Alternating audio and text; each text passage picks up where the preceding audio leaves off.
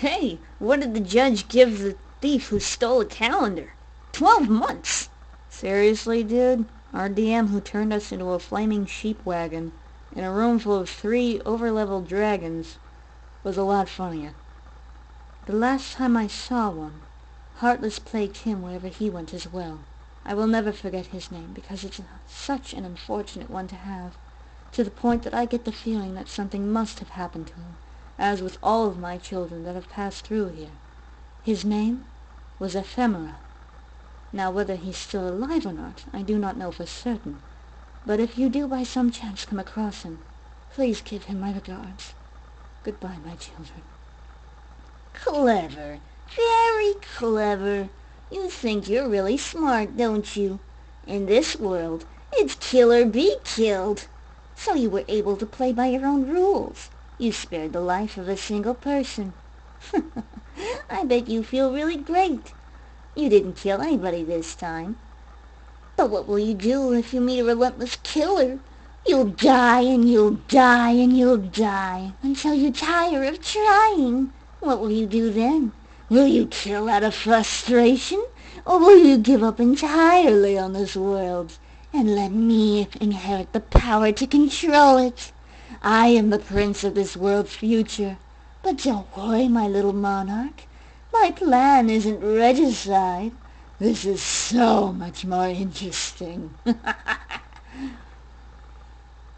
An unusual program deviation occurred when I observed you earlier.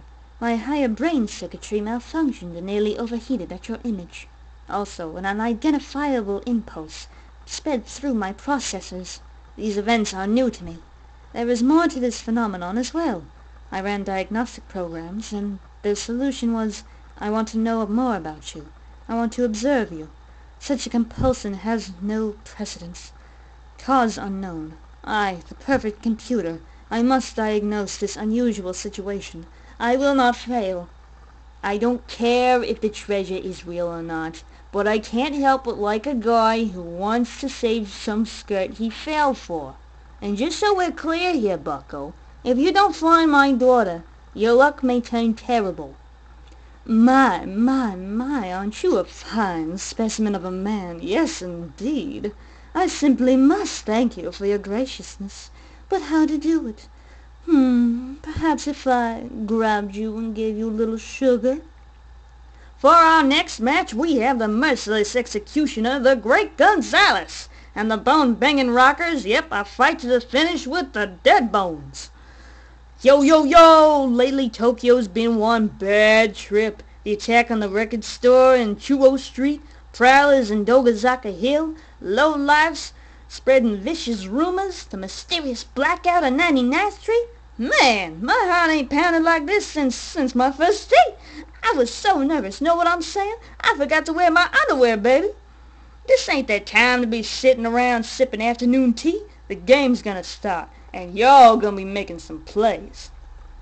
Oh, it is so sweet that you boys think I'm cute. Seriously. Guys like you make me feel like totally barfing. Now get out of my way. I found you, faker. Faker? If anything, I think you're the fake one around here. You're not even good enough to be my fake. I'll make you eat those words.